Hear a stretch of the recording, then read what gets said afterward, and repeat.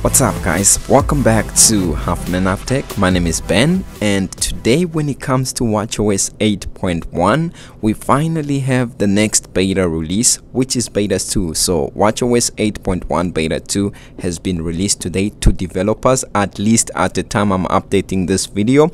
If you are a public beta tester, this should be available for you tomorrow or the day after. Now for me, on my Apple Watch Series 6, you can see the update size that I got here, that it's around 270 megabytes, and I was updating from watchOS 8.1 beta 1. If you're coming from a different version, or you're updating a different series, you might see a different update size. Now obviously this is not all that Apple released today when it comes to software updates. You can see here on my iPhone that I have the Apple developer page open, and you can see that today Apple released macOS Monterey beta 8, iOS 15.1 beta 2, as well as iPadOS 15.1 beta 2, watchOS 8.1 beta 2. Of course, this is the video for this, and also tvOS 15.1 beta 2. All these were released today, and most of these, like iOS and macOS, I'm going to be doing videos on them and covering them on the channel. So if that is something that interests you, since I do a lot of Apple updates, then a sub to the channel would be appreciated. Now for me, on my Apple Watch Series 6 that you are seeing here, I've already updated my device from watchOS 8.1 beta 1 to beta 2. So it currently has beta 2, and this is a new photos watch face that I decided to put on for this video, since this is the new watch face for the Apple Watch Series 7 that's going to be coming out very soon. If you want me to show you how you can get it, then let me know in the description of this video below.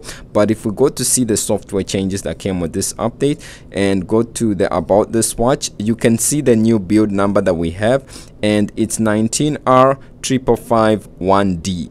So now we have a build number that ends with a D, and on beta 1 previously the build number that we had was 19R5541F. so we went from an F to a D, which is a jump of about 2 steps in the positive direction, and that is something that's good. Now when it comes to what's new, when it comes to like new features and changes with watchOS 8.1 beta 2, this is more of a bug fix and stability fix update, but some of the changes and new features that I managed to see, they aren't new features, but there are some features that used to be there on watchOS 8 that were previously removed on 8.1 beta 1 that I saw were returned with this update. So the first one here, if we go to YouTube and actually like play any random specific video, so for example we'll play this one of Messi, and if we go to the Apple Watch here, you can see that the now playing screen has been sort of returned. So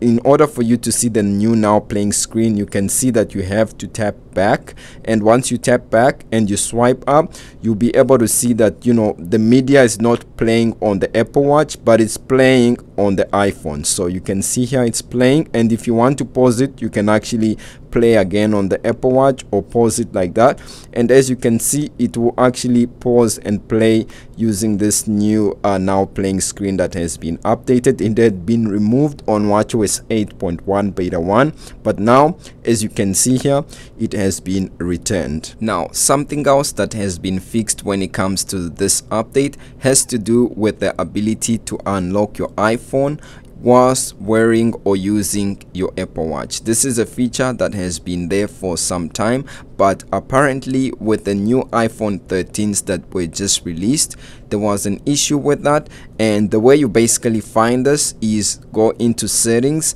and then go to passcode and Face ID, and then input your passcode just like that. And if you scroll down, you will see a section that has the name of your Apple Watch, and it says Benjamin's Apple Watch. That's my Apple Watch, and you can see it says unlock with Apple Watch. Now if you have this on and you actually put on a face mask, you can actually be able to lock your device, and when you swipe up to unlock like this, it will tell you that it has unlocked using the Apple Watch, since this feature has been enabled. But for some reason on watchOS 8.1 beta 1 and iOS 15.1 beta 1. There was an issue with that, and this update actually fixes that bug. Also, another thing that has been fixed with this update has to do with the watch changing bug, where you would select a watch face and it wouldn't like move, it would black out for some seconds and then show the watch face after that.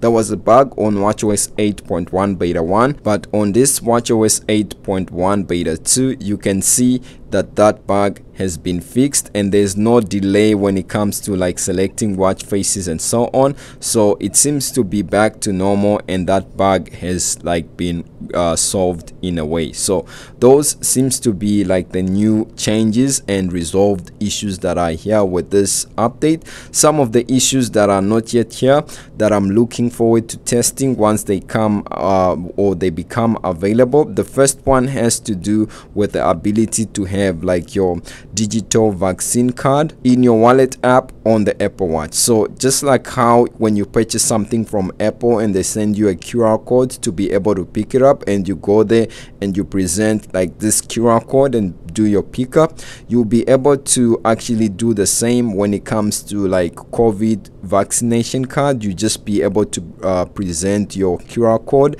inside the wallet app, which is something that's going to be coming pretty soon, but at this time it hasn't yet been mentioned. And the code does mention something about it when it comes to iOS 15.1 beta 2 and watchOS 8.1 beta 2, since it has to do with the wallet app, but it's not fully functional here. And also the same is true when it comes to like your digital driver's license.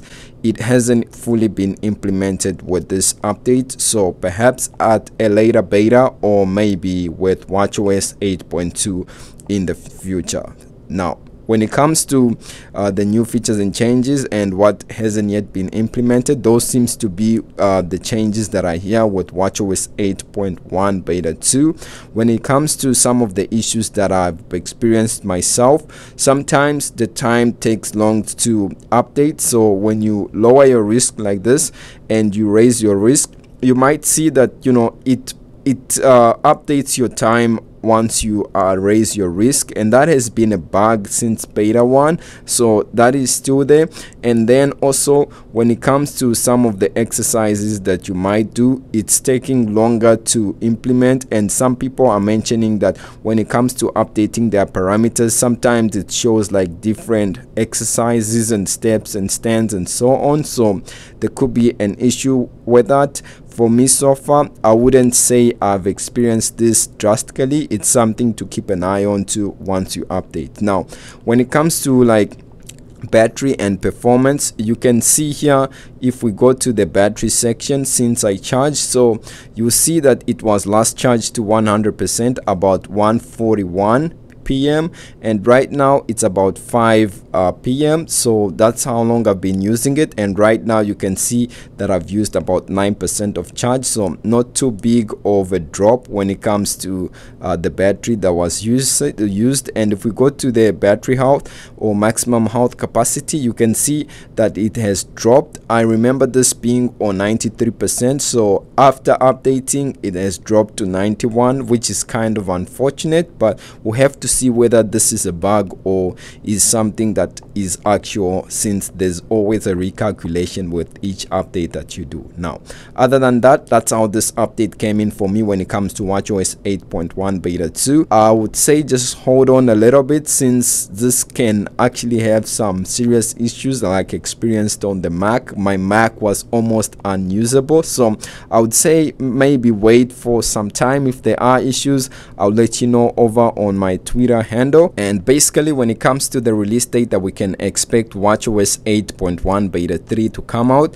since we are now on weekly release cycles, so I would say next week on the 5th of October we can look forward to seeing watchOS 8.1 beta 3, and then perhaps sometime mid-October we might see watchOS 8.1 being released. So sometime mid-October to early November, that's my rough estimation.